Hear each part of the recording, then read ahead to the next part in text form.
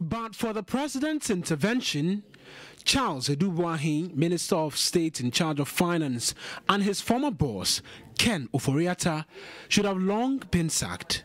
The president had asked the majority MPs in Parliament, who had called for their heads, to allow them finish up with the ongoing IMF negotiations and prepare the 2023 budget statement.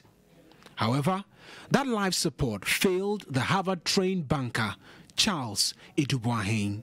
The president, Akufo-Addo, on November 14, terminated his appointment with immediate effect for allegations leveled against him in ANAS's latest exposé, Galamsey Economy. According to a statement signed by the Director of Communications at the Presidency, Eugene Ahi, the matter has also been referred to the Office of the Special Prosecutor. But what really are these allegations that have triggered the minister's immediate sack? A transcript of the excerpt of the documentary purports the minister told an undercover agent of the Tiger IPI who posed as an investor desirous of doing banking business in Ghana that the Vice President, Dr. Mr Adu Boahen, is the go-to person for such deals. He is reported as adding the VIP would take $200,000 as an appearance fee.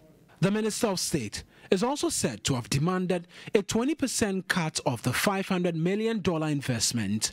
The sacked minister is also said to have suggested to the investors to buy government bonds, but the investors did not seem interested.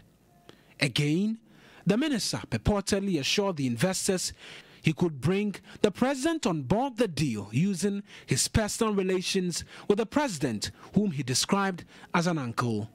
The Vice President, Dr. Mr Adu Boahen, will not stand his name being dragged through the mud.